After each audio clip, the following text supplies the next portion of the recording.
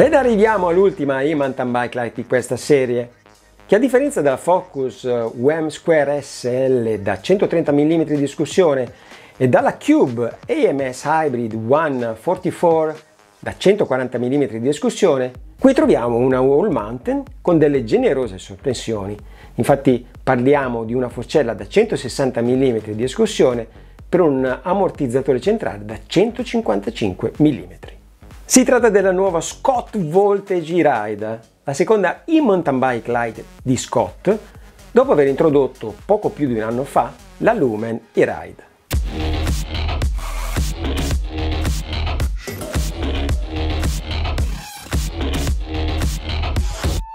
I modelli della Voltage sono 4 da uomo e 2 da donna, della serie Contessa. Nel video, per questioni di tempo, paragonerò solo i 4 modelli da uomo, non me ne vogliano le care signore che ci seguono.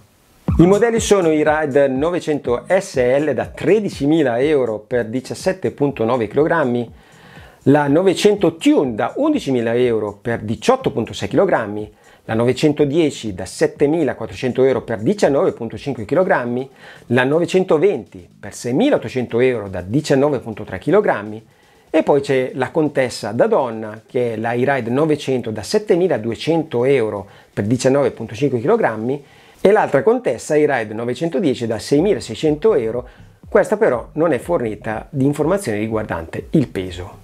E partiamo con il telaio, tutti come sempre in carbonio, questa volta HMF, con la solita caratteristica di incorporare l'ammortizzatore centrale.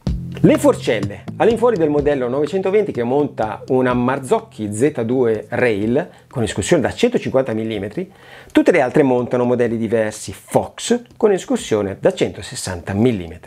Il modello 900 Tuned monta la forcella più prestigiosa con la cartuccia Grip 2.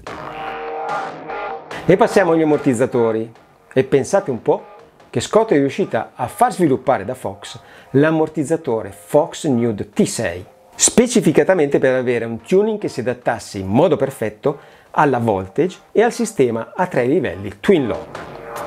La Nude T6 la troviamo montata sulla 900 SL e sulla 910, mentre la 900 Tuned monta un ammortizzatore più aggressivo, un Fox Float X Nude con piggyback. Il motore. La Voltage monta il compattissimo e silenziosissimo motore tedesco TQ HPR 50 da 50 Nm di coppia massima con batterie da 360 Wh alloggiata nel tubo obliquo. Batteria che può essere portata a 500 Wh tramite un range extender da 160 Wh. Per quanto riguarda la trasmissione, i due allestimenti che montano la trasmissione elettronica SRAM Transmission sfrutta l'extension cord, vale a dire una prolunga che permette di ricevere energia direttamente dalla batteria, quindi non c'è bisogno della piccola batteria esterna attaccata al deragliatore. Nel caso la batteria si dovesse esaurire, il cambio funzionerà ancora per 300 cambiate. I modelli 910 e 920 invece montano una ottima trasmissione Shimano XT non elettronica. Tutte trasmissioni a 12 velocità con corona da 34 denti e pacco pignoni 1052 per SRAM e 1051 per Shimano. I freni. Per i freni su 3 bici troviamo SRAM con dischi da 200 mm e sulla 910 troviamo Shimano Dior con dischi da 203 mm. I manubri sono Syncros, modelli in carbonio sulle prime 2 bici, mentre in alluminio sulla 910 e 920. Il reggisella, stesso reggisella telescopico Syncros Duncan su tutti i modelli. E come sella troviamo il modello Syncros Tofino, montata su tutte le bici ma con particolarità diverse. Infatti sul modello 900 SL i binari della sella sono in carbonio, nei modelli 900 Tuned e 910 in titanio e nel 920 in alluminio. Le ruote ancora Syncros, sulla 900 SL le Revelstock 10S30, mentre sulla Tuned il modello 1030. La differenza sta nei mozzi, raggi e nippli diversi. Per i modelli 910 e 920 non ho trovato alcun dato. E passiamo ai pneumatici.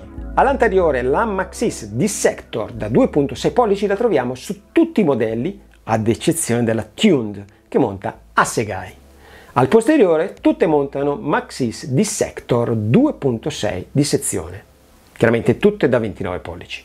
Per concludere, la Voltage eRIDE è consigliata per chi desidera una e-mountain bike all mountain leggera, agile e sicura in discesa, grazie alle sue generose sospensioni.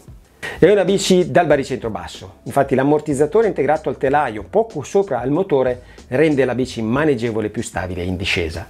Come al solito le versioni tuned di Scott risultano essere le più aggressive in termini di montaggio ed infatti la Voltage 900 tuned con la Forcella Fox Factory 36 Grip 2 è indicata per i rider più esigenti che amano mettere a punto le sospensioni in base alla tipologia dei trail da percorrere.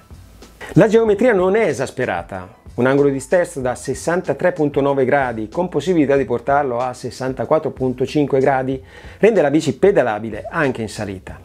Quale modello prenderei?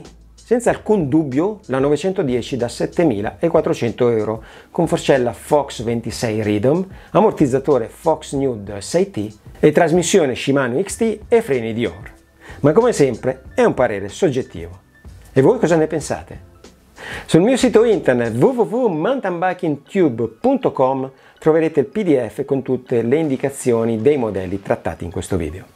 Con questo è tutto, vi saluto, vi ringrazio e ci vediamo alla prossima. Ciao!